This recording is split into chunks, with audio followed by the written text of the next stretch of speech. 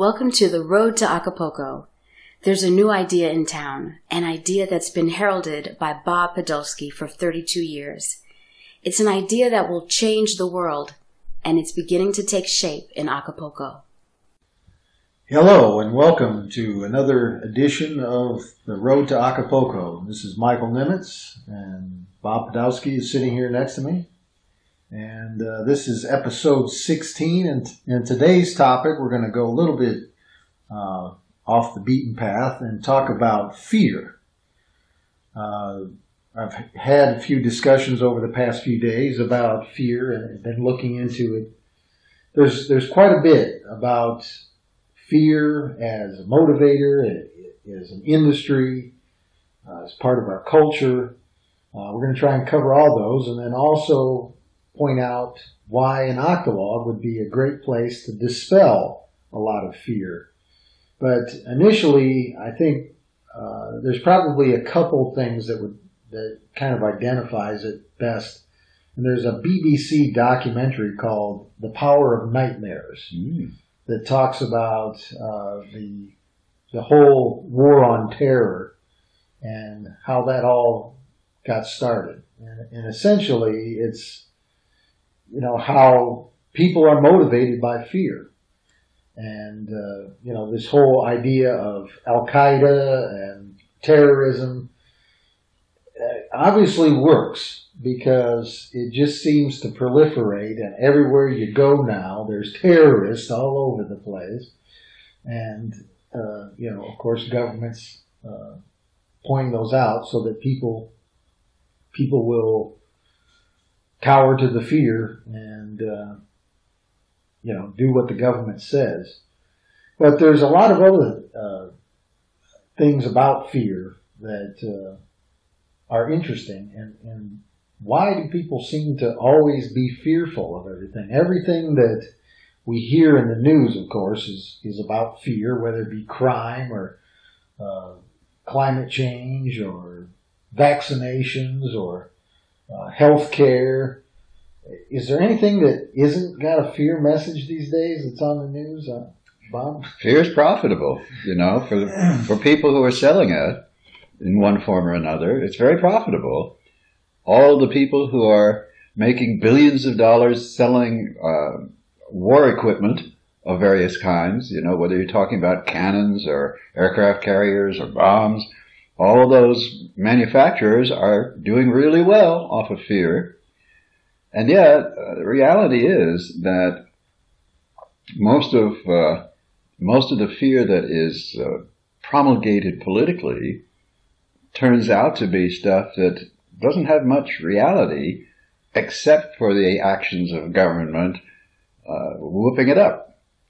So I don't see fear as a huge challenge long term, but in the short term, we do come into the world as infants, and we are frightened very early.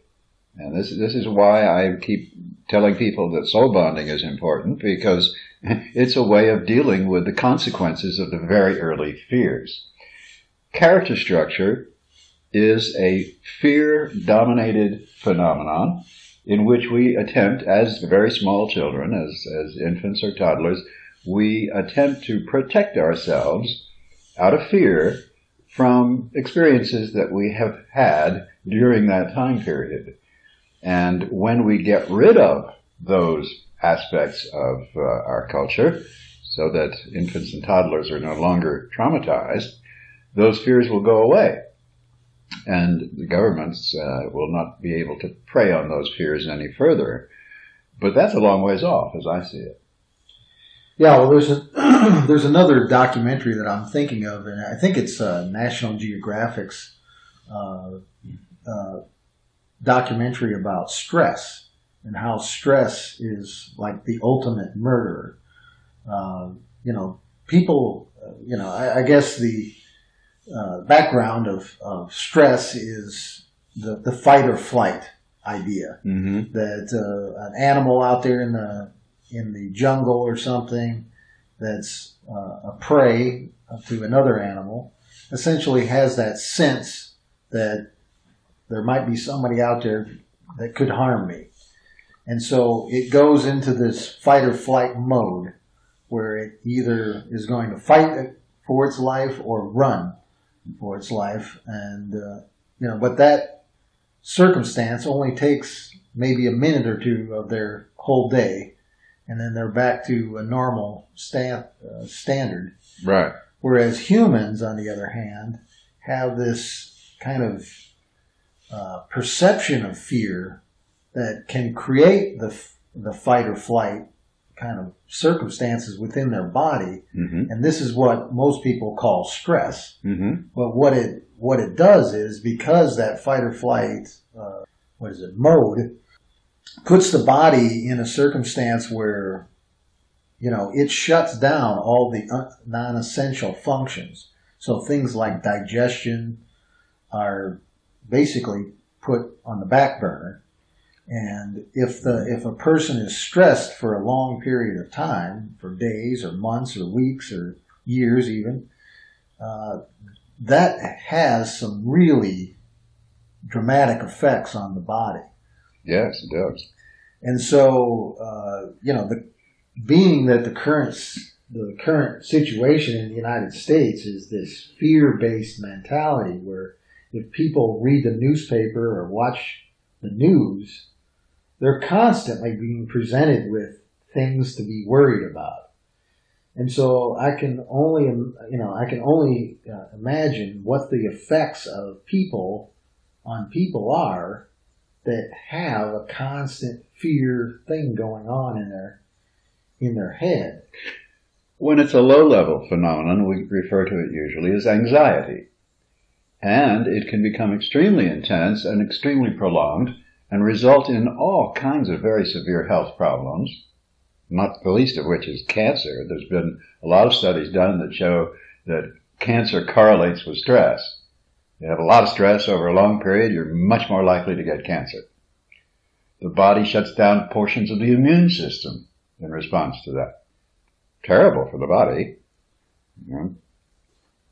Yeah, so this fear thing, it also has some interesting circumstances with kind of like the way that the political parties kind of come down. Mm. So if you're afraid of a particular thing, you kind of fall into a particular category.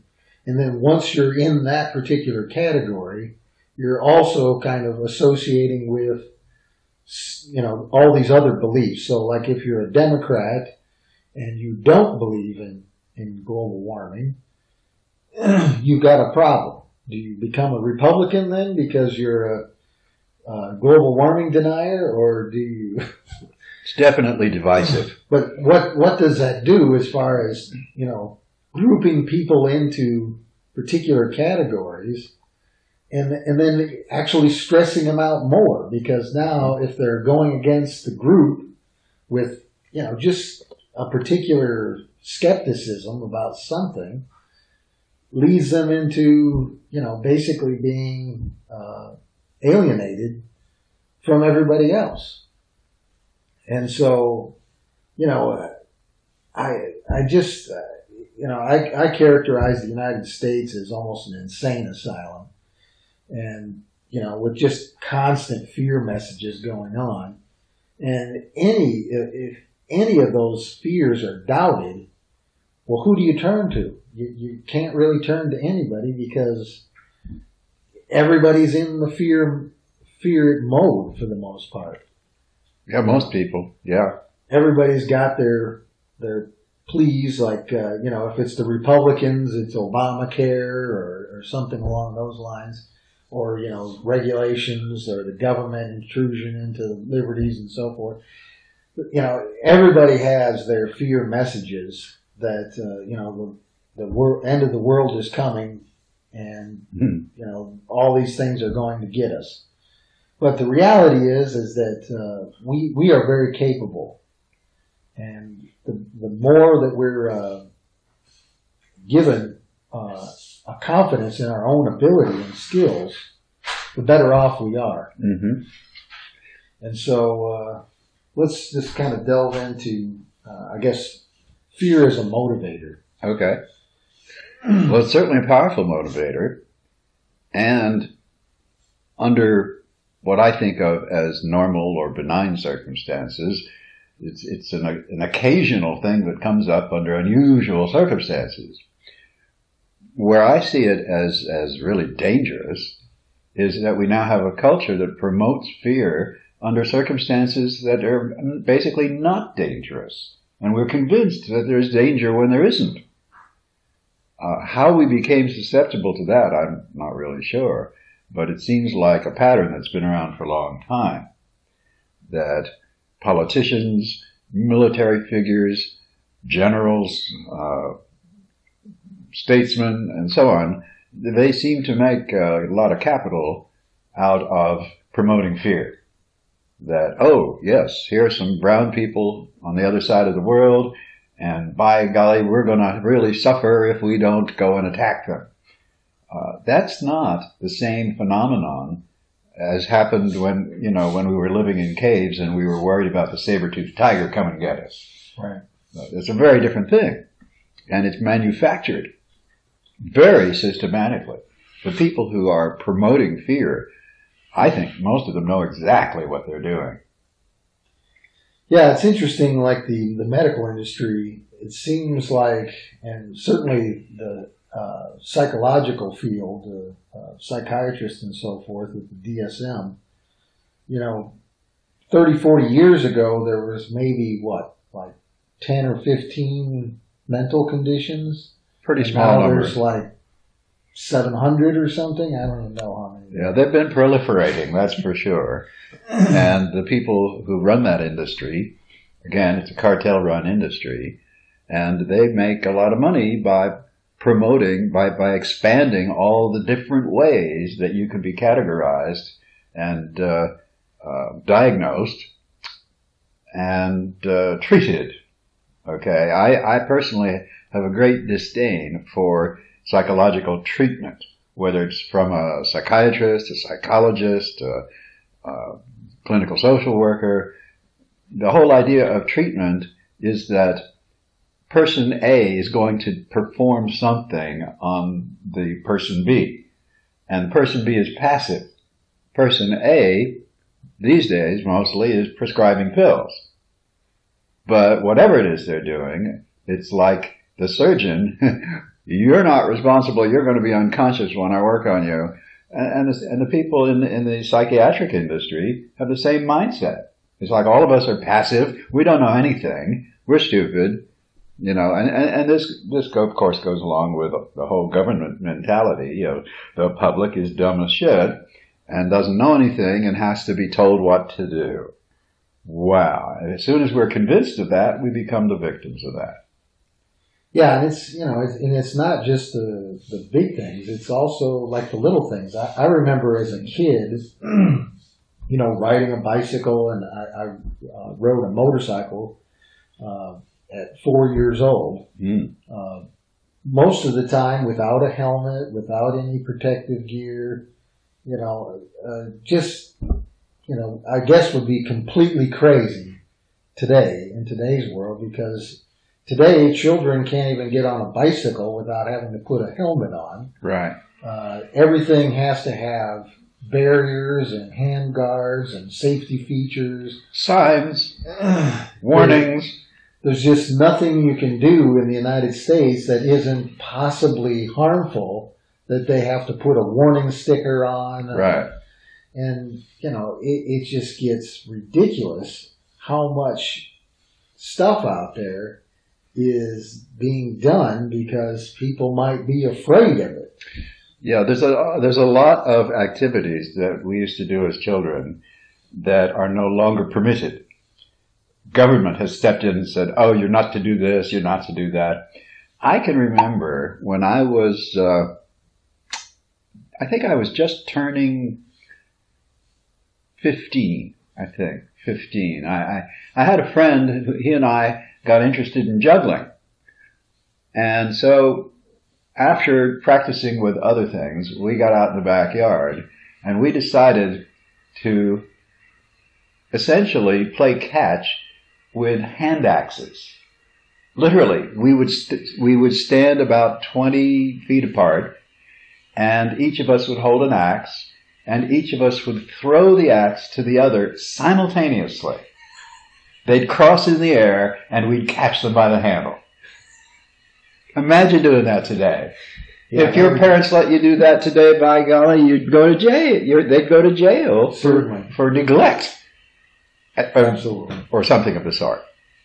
And yet, we did it. We were very careful, you could bet, because we knew we could get hurt if we made a mistake. We were very careful, very systematic about the practice. We got pretty good at it. We had fun, and then we tired of it and quit, you know? Today, such behavior, I mean, even just taking an unsupervised walk in the woods today would be considered, bad parenting on the part of the people that let you do it. So, isn't there something to that about taking risk that is a lesson in itself? Mm-hmm. That people really do need to find out how much risk is useful and what risk is dangerous. And knowing the difference between those two. And not knowing that is, I think, certainly a problem. Oh, yeah. Yeah, I have, all of my adult life, I've been a risk taker. At least I think of myself that way. And I have many times found myself surrounded by people who are not risk takers. It's not very pleasant hanging out with people that are so averse to risk that they get angry at those who take the risks. That's the interesting part. Why would someone be angry? I'm going to risk my safety, my health, my something or other, my money, whatever, and someone else gets mad at me for doing that? I mean, it's craziness, as you said, insanity. But it happens all the time. But just to kind of bring it back to the motivation, it's obvious that fear is a great motivator because all these things out there, all these safety messages, all these terrorists and all this other stuff that keeps people moving in a particular direction. It's obvious that the masses are moved by fear. Oh yeah. Yes, it's obvious that vast majorities of people can be manipulated through fear in a variety of ways, whether it's selling products or selling politics or selling politicians or selling wars. Lots of ways. There are lots of ways that fear comes into the equation, and that is what creates the culture that we have become a species that, at least in the United States, more than elsewhere, I'd say. There are probably some other countries that are similarly risk averse, and certainly the United States has been influential overseas in promoting the fear. We hear this all the time, actually, if you're attentive to the news. But it's not a necessary part of our survival on the planet. In other words, when we were living in caves and there were saber-toothed tigers, we had to be really careful. And we've outgrown a huge percentage of that reality risk. In other words, there are still animals out there that'll kill you, but a lot of them have become extinct thanks to human behavior. And it's no longer a major factor. I go walk down the street. I'm not worried about tigers coming and eating me. And people swim in the ocean, usually without worrying too much about the sharks that could come and eat them. Although they could, and they do occasionally, but it's an unusual happening. It's not the norm. It isn't something that one has to, it's like, a little bit like, in the case of terrorism, for example, going around fearful of terrorism, that's a kind of paranoia, actually, because the probability of your being killed by a terrorist is extremely low. You're more likely to be killed by a bolt of lightning. How much do you go around fearing the lightning? Not that much. So, as you mentioned, paranoia, this push for legalization of marijuana, and the combination of this massive amount of fear in the United States, do you think that's kind of a ploy to kind of exacerbate people's paranoia and utilize that paranoia to get people? I mean, the government has certainly been interested in medicating the population, and maybe the marijuana side effect of paranoia might be useful to them. Right? Well, that's a possibility. Although I think that I don't think there is agreement among the fearmongers as to whether that paranoia is useful for their purposes or not. And I think that's one of the reasons why there's been this very long, very prolonged debate over the role of marijuana in our society. I think there are very good reasons for encouraging the use of marijuana instead of some of the drugs that are being sold by the pharmaceutical companies. They don't want it because it's competition. Their sales have diminished in those states that legalized marijuana. And they see a pattern in that. Oh my gosh, there's a lot of money going to be lost there. We better get somebody like Sessions in the government to crack down on this stuff and make it go away so that we can keep selling this stuff that kills people gradually, or not so gradually, instead of marijuana. Well, it seems to me like these further on states that are passing legalized marijuana laws are kind of passing a government-regulated type industry. Most of them. That will more than likely end up being put into the hands of the GMO type manufacturers. Mm-hmm. And who's to say what kind of GMO type of marijuana substance they'll come up with? And I'm sure it could exacerbate that paranoia function. Yeah. And people would just be worse off, especially if they consider it part of their medication. Yeah. Oh, yeah. Yeah. Oh, I think that's where we're headed, that as marijuana becomes legalized, it's going to become totally controlled. Whereas today, it's a gray market where it's largely uncontrolled. And it's just as well to make it, to decriminalize it completely. I certainly approve of that. Decriminalize it completely, let people do anything they want with it. Leave it to the individual. That would be a very ethical outcome. And it's also, at this point, a very unlikely outcome because governments almost never make ethical decisions. If you haven't noticed, they're consistently unethical. This is one of the hallmarks of government, is that they seem incapable of making ethical decisions.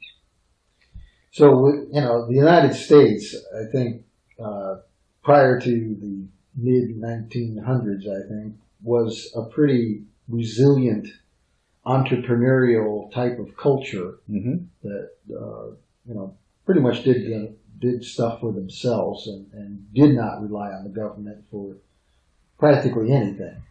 But as time has gone on here in the later 20th century and into our 21st century, it's obvious that the fear message has become part of the culture. Mm-hmm. Almost to the point that it's I think worse than anywhere else in the world as far as its allegiance to fear and fear messaging. But that's part of our culture. It's also part of the business structure, right? And there's quite a few businesses that function because of the fear message. Even the car companies, have gotten into the safety mode where all they do is talk about how safe their cars are and clean running. You don't want to damage the environment or hurt anybody. Right, get rid of CO2. So which is ridiculous, of course. So it's kind of interesting how it's become part of the industry. I think what is really interesting about this whole fear philosophy is that it opens up a great deal of opportunity for those people that aren't afraid. Sure. Now, in the United States, I think it's practically impossible because of the rules and regulations that if you don't do the standard fear response, you're basically an outlaw. Right. And so, right, they outlawed. This is due to the cartelization of our country, of the United States, and other countries. Cartelization has that effect that the government winds up supporting monopolies, shared monopolies, whose only purpose is to maximize their profits and maintain their monopoly status. That's what cartels do, and they do it through government. Government acts on their behalf, enforces their rules, and of course the government gets something out of it too. It's a two-way street, because people in government love to have more power, and if you give them one more area to be in charge of, well, then they can hire more people, and those people who are the bosses in that setting acquire more status because the group that they're supervising gets bigger. And so government employees love to be in charge of bigger and bigger groups that work for them. And so they will encourage the expansion of any kind of laws, even if the laws are highly unethical. Well, like, for example, the vaccination thing. If you refuse to vaccinate, especially your children, you're certainly on the verge of being considered a criminal. Right now in Texas, I believe it was the governor of Texas, or some high-level official who recently said that the government of Texas has the right, they own your children, in fact, and have the right to vaccinate them whether you like it or not. To me, that's horrendous. When I was a kid, I had one vaccination for smallpox, a little scratchy thing on my shoulder that left a little scar, and I was left immune to smallpox. I never got smallpox. Now, there are literally dozens of things for which they're vaccinating, and they're giving very, very small children multiple vaccination shots, one after another, or combine them. And the result is we've got all kinds of health problems in infants that we didn't have before. So abiding by the fear message essentially puts these children in harm's way. Oh, yeah. And there's been a study recently that came out that essentially compared vaccinated children versus non-vaccinated children. Right. Almost every case, the vaccinated children suffered more diseases and problems than the non-vaccinated. Right. So going against the grain on this one actually is healthier for you. Right. But it's dangerous because the government is going to potentially put you in jail or take your children. Right. Your kid's not allowed to go to school where if he's unvaccinated, he might infect the people in the school. That is really bizarre because consider the fact that if all the students in the school are vaccinated, they're supposedly immune to whatever you might have. What's the risk to them if one or two or even a small handful of unvaccinated children come into the group? They might get sick, but they're not going to infect those vaccinated kids because they're safe, they're immune. Well, that's the herd mentality. Yeah. I think they call it. The herd has to be vaccinated. At least 75 to 85% of the herd has to be vaccinated to make the vaccinations fully effective. At least that's the argument. The mythology of it. But there's another thing that is interesting to me, and it relates to the medical field, and that is that a lot of people that are diagnosed with different diseases these days, cancer, essentially once they're diagnosed, they immediately go into treatment, and there's, obviously a fear of getting a disease or having a disease is pretty, shaking as an experience. Oh, yeah. People mortgage their homes in order to pay for the treatments that have no possibility of curing them. Yeah. But the thing that really blows my mind is that a study was recently done on people that go for a second opinion. Right. And that more than 80% of the people that went for a second opinion got a different diagnosis. Right. So, I mean, that just gives us an indication of how the fear from the system of like going against the authority, the fear of being given or, essentially taking on a disease and what that might mean to your life. And I guess almost a, kind of an attention that people get from having a disease. Mm-hmm. People get a lot of support and stuff. For being sick. Yeah. And so it's not many people go for the second opinion. Right. Because it kind of means that now they get a little more attention too. That plus the fact that if they ask for a second opinion, they're expressing a distrust, potentially a distrust of the first opinion. Yeah. And if the first opinion is given to you by your family doctor or someone you have been told your life depends on trusting this person, you might be reluctant to express any distrust or any doubt or skepticism or even questioning, So I totally agree with that, and I see that as part of the culture that that has been created in order to manipulate us. Culture, it's kind of interesting. People often talk about the world is the way it is because of human nature, as if human nature was fixed. When reality is, human nature is not fixed. It's changing all the time. And the influence of the media on human nature is profound. The things that we consider normal human nature keep changing in response to what the media is telling us. And human nature today is very, very different than it was when I was a kid. Okay? For those who don't know me, I'm almost 80 years old, and I remember everything from my childhood, and I remember a level of freedom that children had when I was a kid that today is unheard of. We've lost so much freedom, even as kids. And of course, if we lose it as kids, we don't get it back when we become adults. On the contrary, it becomes harder to get the freedom back. And I've pretty much devoted my life to trying to create a counter effect, to protect people from these effects. And it's a very uphill job at this point because most people are so indoctrinated. They are so fearful of so many things and don't even realize it most of the time.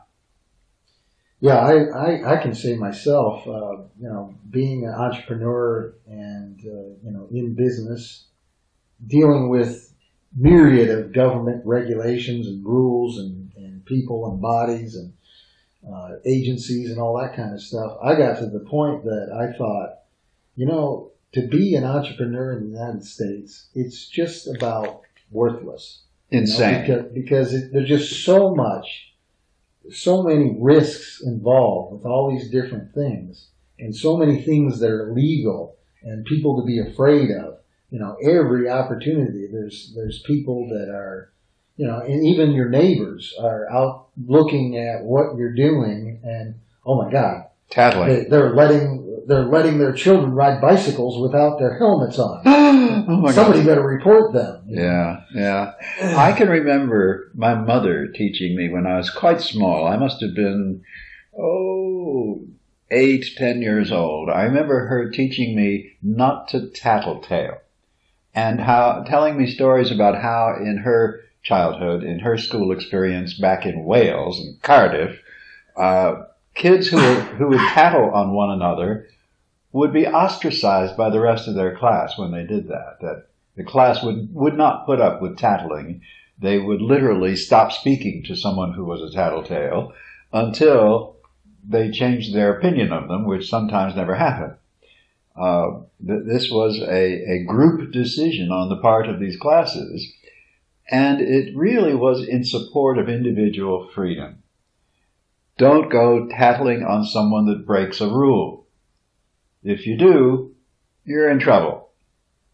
And that idea, I'm going to see that you're in trouble, is an individual thing. Each person individually in the class would say, okay, I'm not going to go on being friends with that guy. He's a tattletale. Today, tattletales are being encouraged the same way Hitler encouraged tattling back in the 30s. Today, people are being encouraged to tell on each other. And I think that this is just part of the fear culture that is encouraged by government, and people are not educated to resist. When I was a kid, there was a lot of sentiment among adults and teachers and so on. There was still a lot of sentiment in support of individualism. Today, it's mostly gone. Well, I think they have used individualism, I think, to a large degree, because they've broken up, the family structure. They've broken up just about every type of support network that people had in the past. Right, they've weakened them. Yes. So people are essentially on their own. They don't have a support structure, even their family, to rely on. In fact, in a lot of cases, they're kind of alienated from their own family circumstances through whatever, obviously through the media and stuff like that, movies and so forth, have created a lot of these problems with families and stuff. And of course, the violent nature of culture is not helped either.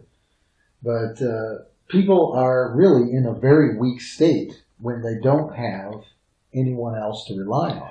That's true, though I don't equate that with individualism. I think that forcing people to be isolated from each other is not the same thing as encouraging individualism. Encouraging individualism can be done within a supportive network. And in fact, I see that in the Octologue model. I see that this is a model where people can be very individualistic and still belong, still fit in, still have the support of their group. And that's one of the possibilities that has come into my awareness. As an adult, I certainly had no idea as a child. There's a lot of what we're talking about that could be taught to children and isn't. Yeah, it's like secret. Yeah, you don't want children to know this stuff. Well, it's the old adage: united we stand, divided we fall. They've segregated everybody into their weakest position. Right. And the whole system, I think, preys on that. And I think that's another indication that the fear message is working, and the system understands that the fear message is working, because they're basically taking that apart. They're pursuing that, and it works. Yes. And so, in talking about like the opportunities, the United States, in my mind, is just inundated with fear and weakness. And so it's in trouble. Whereas if you compare Mexico to the United States, all those things that we mentioned aren't the case here. They do have a strong family structure. They aren't afraid of little things. There isn't safety measures put on practically anything. There's no safety measures for anything. Everybody is able to do pretty much whatever they want. Kids run all over the neighborhoods. Kids can basically cross the city in a bus on their own, and no one seems to even notice. Right. No one thinks twice about it. That's quite true. And you also see it in the traffic patterns here.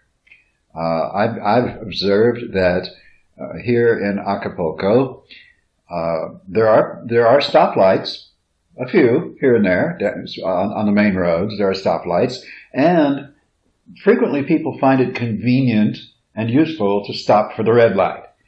But if they slow down for the red light and there's nothing coming on any of the cross streets, they'll just ignore the bloody red light and go ahead, and nobody seems to care. You don't even hear horns honking at them for going through the red light, because people are smart enough to make sure, generally, that when they go through the red light, they're not going to have an accident. They're looking for the cross traffic. And there are intersections here with 6 or 7 streets coming together in a big area, which may or may not be a roundabout, or it just may be a big open area where the streets join, and people are coming and going all the time. It's beautiful. And I wish that were so in the States, but in the States, these places would be surrounded by cops who are just waiting to stop and plunder you for, oh, you ignored the stoplight. Oh, you rolled through the stop sign. Oh my goodness. You know, here, we have a lot more freedom. We don't have to worry about those things. Yeah, well, another thing is that freedom also equals opportunity, and opportunity equals prosperity. True. And that's certainly another thing that I think is something that, you know, escaping the fear and understanding the opportunities. There's a ton of opportunities with the technology that the United States and the people of the United States have been exposed to. Coming to a place like Mexico, right? There's all kinds of opportunities for all kinds of neat things to happen. True. Just everywhere you go, there's opportunities. Oh, we're surrounded by opportunity here. And in fact, from my perspective, many of the things that are useful and taken for granted in the States don't exist here yet. And every one of those things is something that someone coming down here from the States could look around and say, oh, what do you know? I don't see any of this happening. I'm going to start a business. And there's nothing to stop them. Right. They don't have to register it. They don't have to, they don't have to make it official with paperwork with the government. Most of the people here, their attitude is they'd rather not deal with anything to do with the government.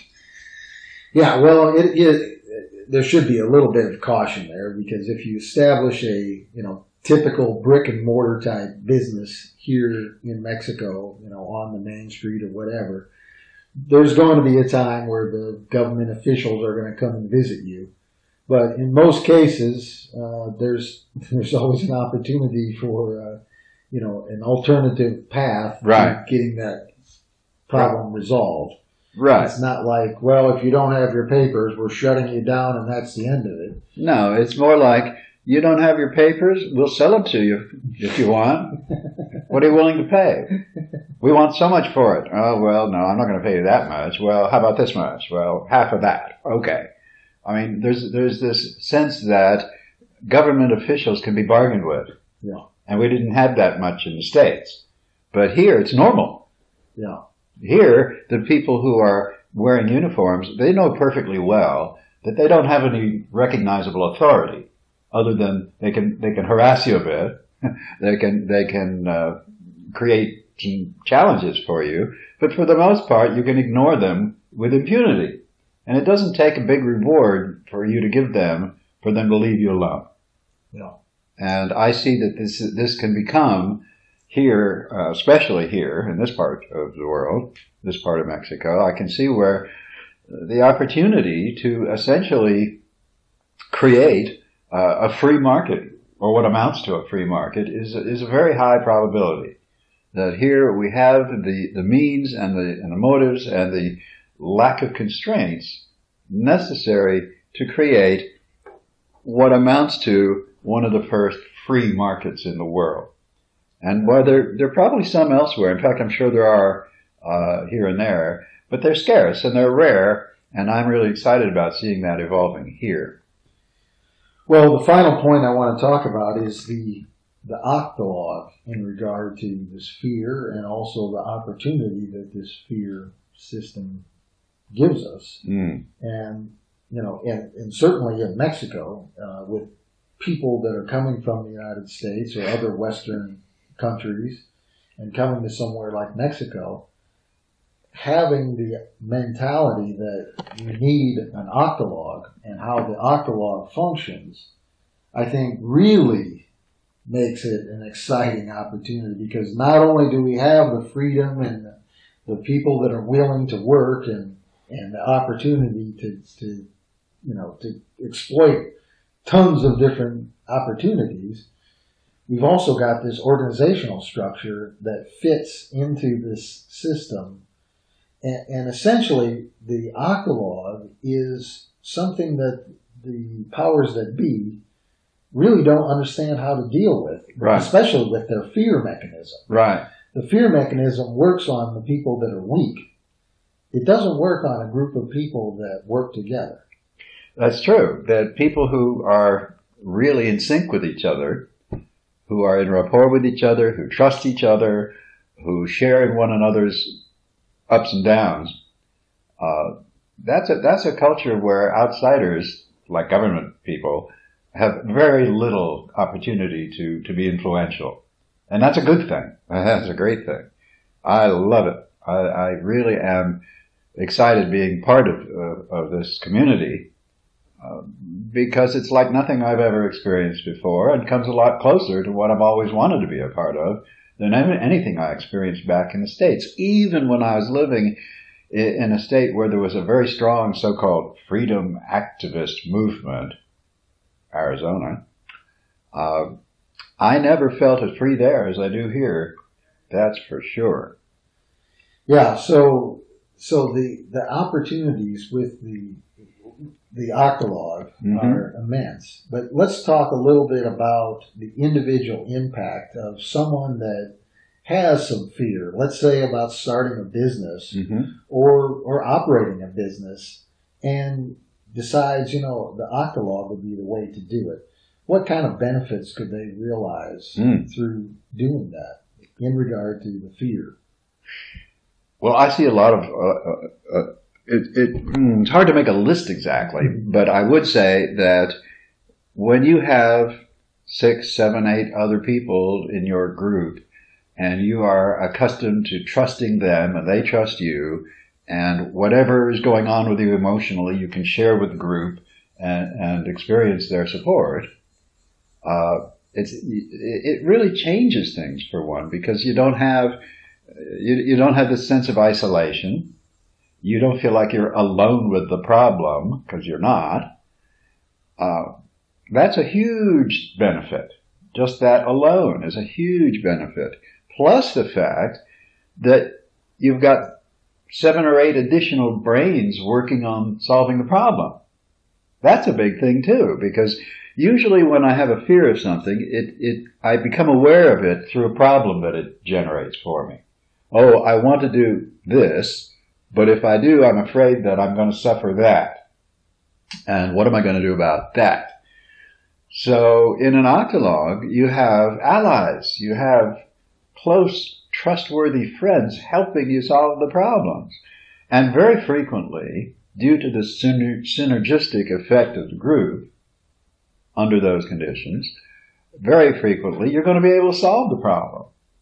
I'm not saying every conceivable problem would be easily solved, but I am suggesting that even the most complex problems can be solved in that manner using the tools of the Octologue. And that is a fantastic benefit that I don't see in other cultures. There are a few other cultures that utilize some of the same techniques, if you will, beneficially. In the United States, there is a society of Sikhs, for example. Now, originally, Sikhs came from India, Pakistan, that area, and they had a certain kind of history and a background. They were either respected or feared by other groups, but they were a community. And that community sense has been translated into English, so to speak. And so in the United States, there is now a society of Sikhs that is a network for mutual support. I think that's wonderful. I don't think it has the benefits that a whole amount of Octologues would have, but it's a good thing. There are such examples.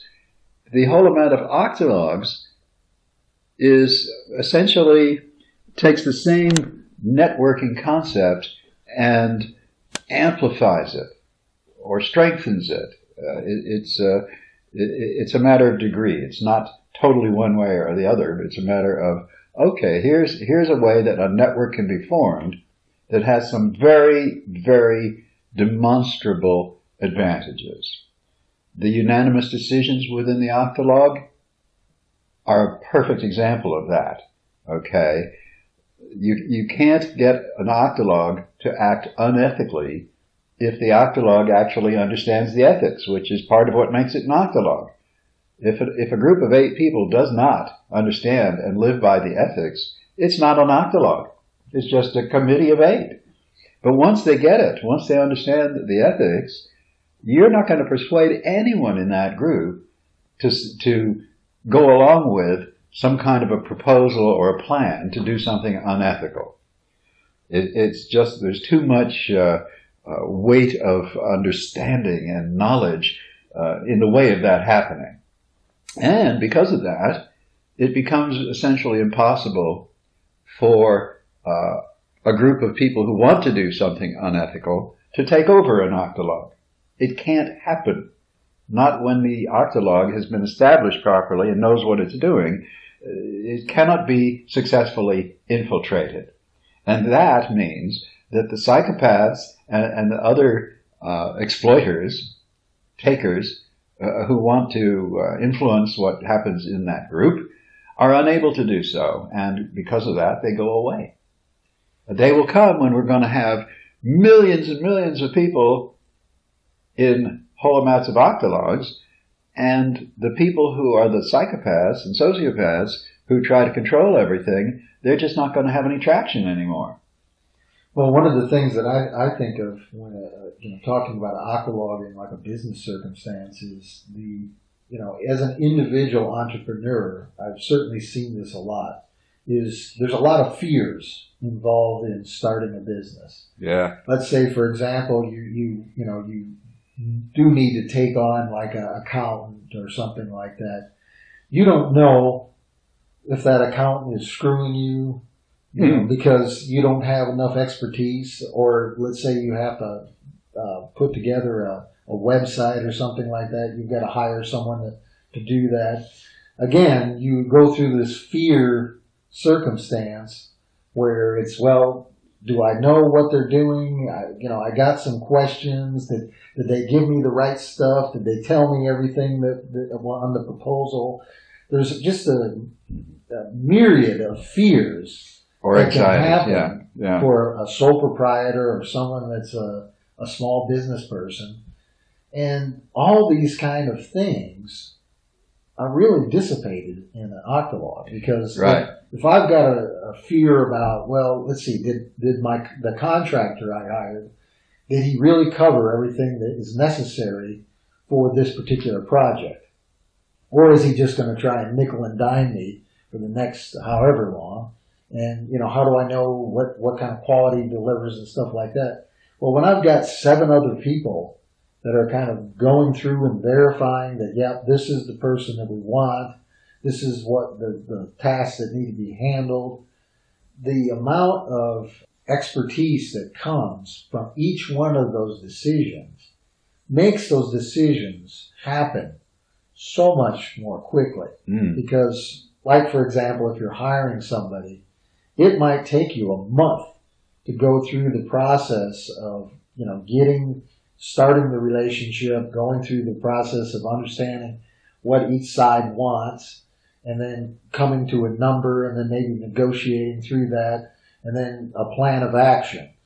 Whereas with an Octologue, if the person presents themselves to the Octologue, more than likely that next week we've got pretty much everything covered.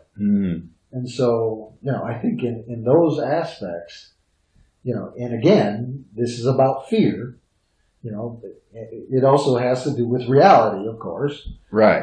But all those resources being put at any one individual's hands to get something done is an amazing resource. That's true, and the more resourceful we are, the less fearful. Yeah. So that's another piece of the pie here, that you join an Octologue and you have resources you can count on without having to spend months checking them out. All of that, in effect, will have been done ahead of time. And let's say, you know, you're an individual and you've got this $1 million idea, and you know you want to get a business started and you want to get it off the ground, but you're just by yourself, and of course you're going to need other people, and you're going to have to deal with all the rules and regulations and all the other things that come about.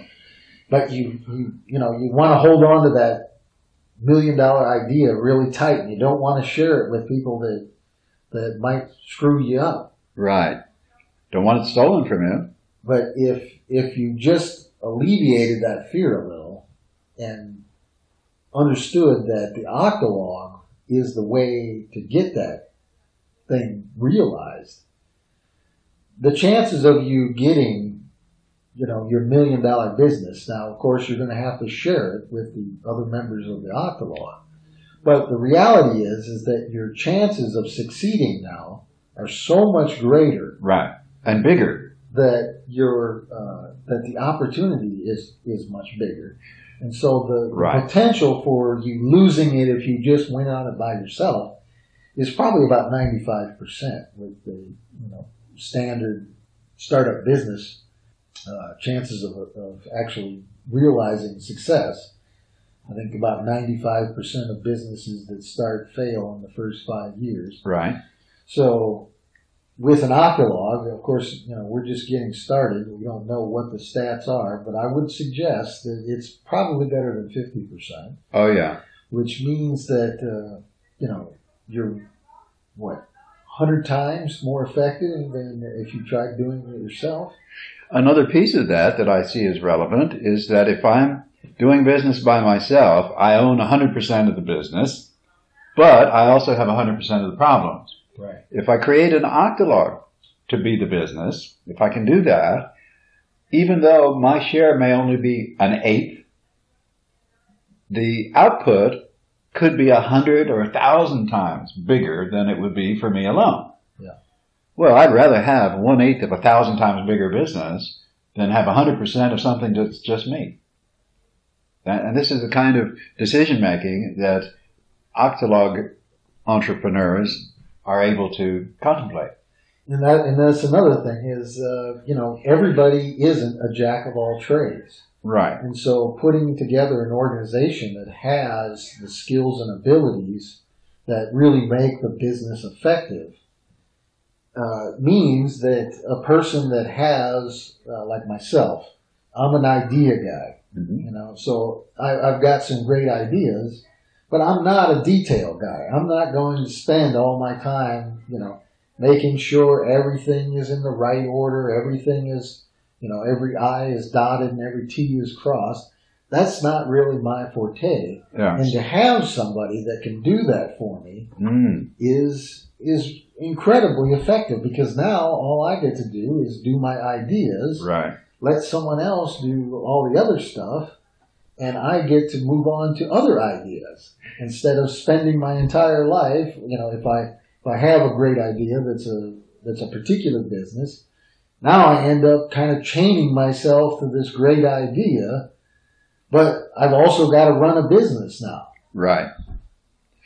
Right. That's very true. Very true. That one of the advantages of the Octologue is its ability to facilitate specialization on the part of the individual. So each person does what they are really good at, and someone else handles the other stuff because it's what they're really good at. Many years ago, in the early days of the internet, I was building websites and made a really serious attempt to make a business of building websites for other people. But most people didn't know they needed a website in those days. I'm looking at the early 90s. Most people had no idea what a website even is, let alone that they could benefit from having one. So I was doing a lot of very detailed work, writing code, writing HTML, building databases, which I was then able to upload to a server and have them accessible with drill down procedures through the forms on the page. I used to do that kind of stuff, but it wasn't my forte. It was never what I was really good at. And so I wasted a lot of time. I didn't have much success. I didn't have a marketing capability then. Today, there are people with incredible marketing capabilities, and I've just now recently started tapping into some of that know-how. And I'm constantly looking now to other people to implement stuff that they're good at, and I basically offered people joint ventures. Hey, do this for me and I'll do that for you. Okay, we're going to make something profitable. You get part of the profit. Okay. And this is coming together. This works. So you don't have to be a jack of all trades. In fact, if I have a really great idea, I don't even have to be a participant to make money at it. I can find other people to be the participants, and if they want to participate, they have to agree that I get a little slice of this great idea that I brought them, right. But they have the specific skills. And if it takes a half a dozen, 6 or 8 or 10 or 12 different kinds of skills, so what? We find people who have those skills, who like doing those things. I know what I like to do. I observe, I analyze, I report. The report can be written or it can be verbal. That's really my forte. That's all I really like doing. And now that I'm here and I have this community of interesting, talented people around me, more and more I'm able to limit my activities to just doing what I'm good at. And so are you, and so are the others, and it's fabulous. Fabulous. And it dispels a lot of fear. Okay? I mean, one of the ways I know that I'm less fearful than I used to be is when I go out now and I go to various events and things around town, I go without carrying any ID. In the States, I wouldn't dream of leaving the house without an ID because I could wind up in jail for not having one. Here, who gives a hoot? You know, here, I can go around about my business more or less anonymously, and I can ride around in a truck without a license plate. I'm not concerned about the friggin' police. I'm not concerned about getting shot because I talk back to someone. Oh my goodness, that's a huge change. This is where the freedom is, folks. If you're in the United States and you're hearing this, come down here for a visit, see what it's all about. Well, that's the whole other thing is just the fear that, you know, like Acapulco. Oh my God, there's so much, you know, propaganda out there about how dangerous this place is. And it's just, you know, completely irrational. Yeah, it's propaganda. And the same thing with the people in the United States, just even traveling to Mexico. Oh my God. It's so scary down there with all the drug lords and people. It's a war zone. It's worse than Iraq, I think, is one of the things I saw here recently. It's nonsense. It's all propaganda. They want to keep the tax cattle within the fences. Yeah. And in fact, when there was serious talk about Trump putting up a wall along the border, my thought was it was to keep us in, rather than to keep the Mexicans out. Well, the problem is for most Americans, you know, they're jailed by their fear. Right. And their fear has gotten the best of them. And it's unfortunate that we try and talk to people about, you know, new ideas and new ways of doing things. And it's the fear that really holds them from even considering the possibility that it's not as bad as it could be. In fact, it's a lot better than it actually appears to be. Yeah. And, you know, we have the capability, each of us individually, of doing really wonderful things. That's but true. The only way we're going to do those wonderful things is by dispelling the fears that we have. And really, this again is why the Octologue is important, is because this is a way, if it's nothing more than therapy, to dispel the fears that we've been ingrained into our culture. Right. And into our own personas, that everything has to be feared. It's not the case. There's tons of opportunity, and there's just a whole nother world waiting for us. Right. If we just get over it. Well, I think getting over it can be seen as a realistic task that each of us can undertake. And my answer to it, and maybe not everybody's, but my answer is the soul bonding. Because what the soul bonding process or protocol does is it gives us a way to dispel the fears that were instilled in us the first 5 years of our lives. Those are the deepest fears. Right. Those are always the deepest fears. And once you get control of that, once you get past those early childhood fears that you don't even know as an adult you still have, you get past that, and then suddenly it's like doors and windows opening to new opportunities and new capabilities. And then the other fears, the later fears, the fears that we learned in school, the fears that we learned from government indoctrination, those are much easier to take on when the more basic, deeper fears are handled. Yeah. And we know how to do that, and we can help you do that, and you don't have to live in fear anymore. You open the Octologue training course with a statement. That statement that you can, if you could do anything you want. What's the statement? Yes. I actually start with most people with a question. What would you set out to do if you knew you could not fail? And once people arrive at that, and it takes many people, it takes quite a while to find out what that is. But once you find that out, it becomes a very compelling, motivating factor that offsets the fear. And then the question becomes, are you doing that? And if not, why not? Yeah. And most people who find answers to these questions, their lives are transformed. Mine was. Once I got through these questions, of course I spent a lot of time and a lot of money on my own personal therapy to get over the early fears that were built into me my first 5 years. But once those fears were handled, everything else changed. Everything else. My ability to pull up roots and go somewhere else and do something different came into being largely because I was intent on getting over those early fears. And I've done this now repeatedly. I grew up in Ohio, and I took myself out of Ohio. I went to Massachusetts for a while, and then I went back to Ohio for a while. I went to Washington, D.C. for a while. I went out to Oregon, spent 25 years in Oregon, then Florida, 10 years, then from Florida to Arizona to be with the freedom activists in Arizona, and now here.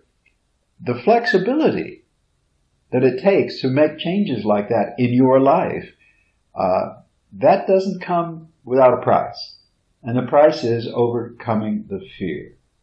Okay?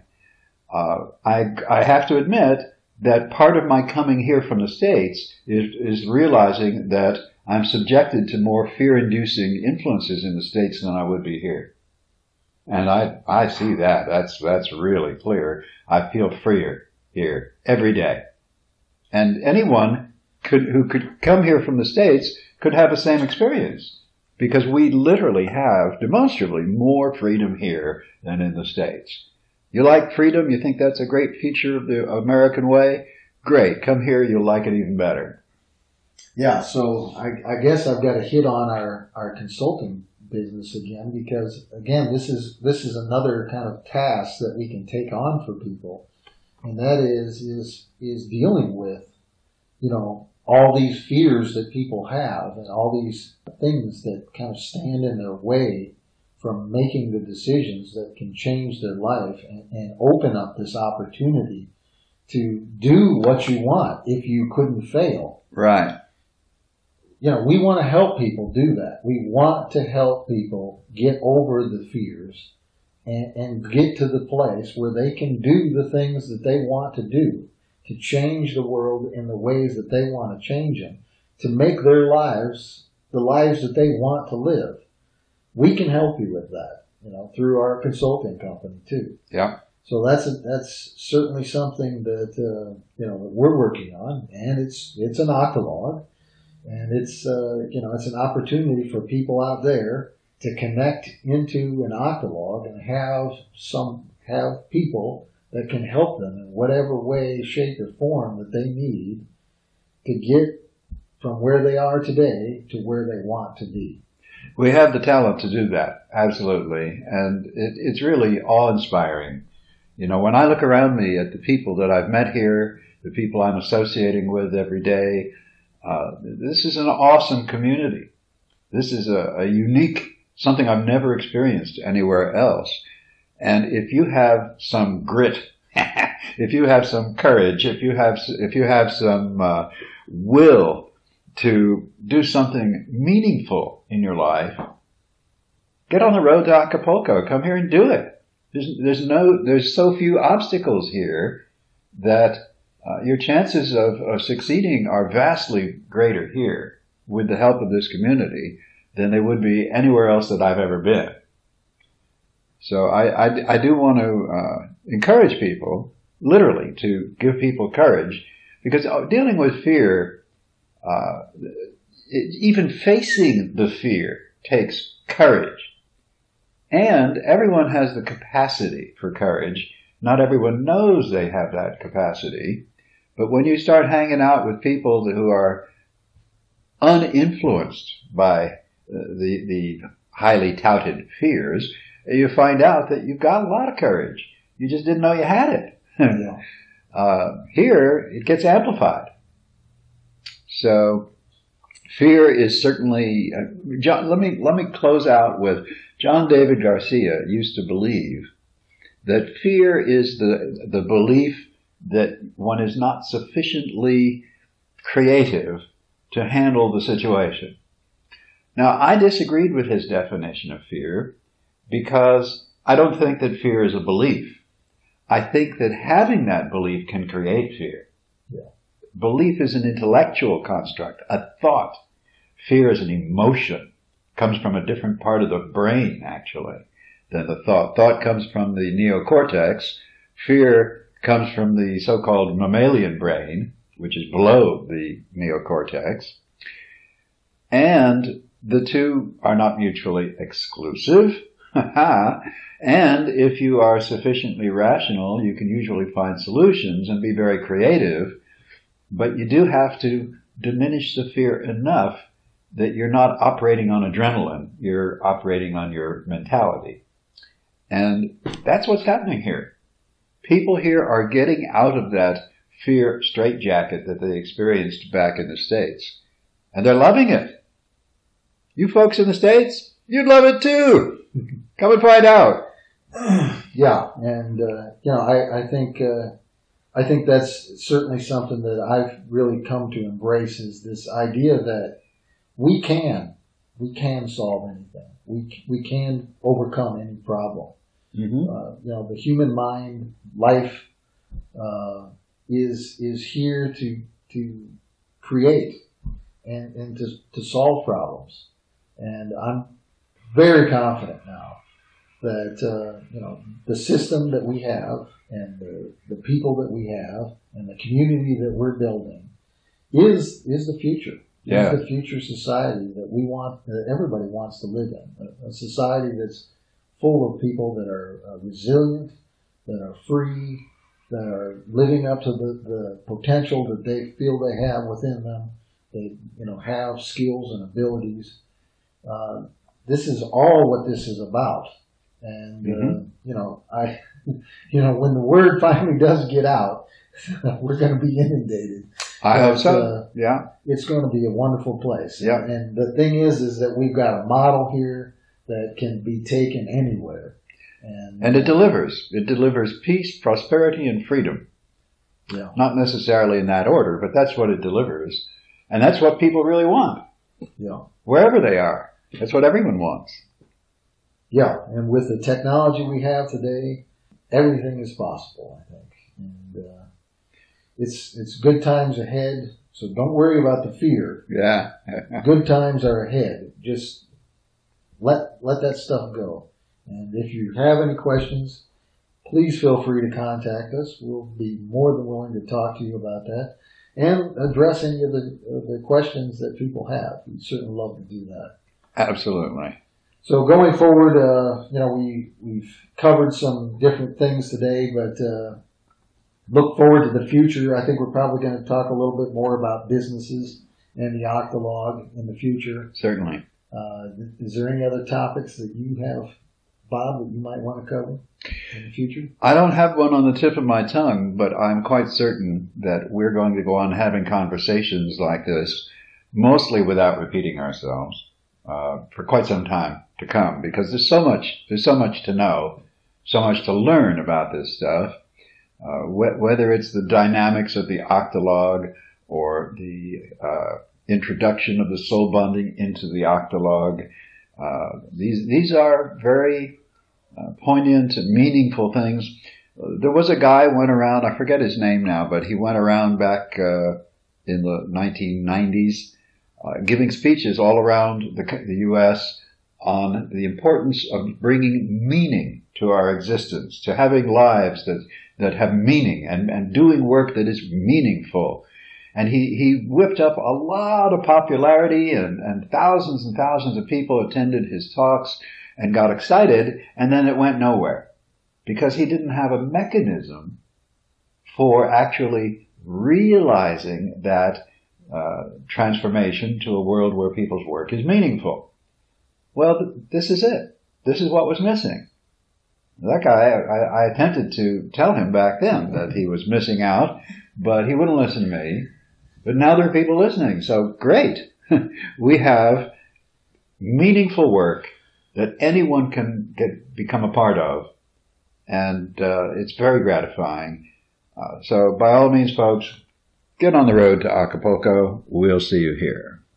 Bye-bye. Bye-bye now.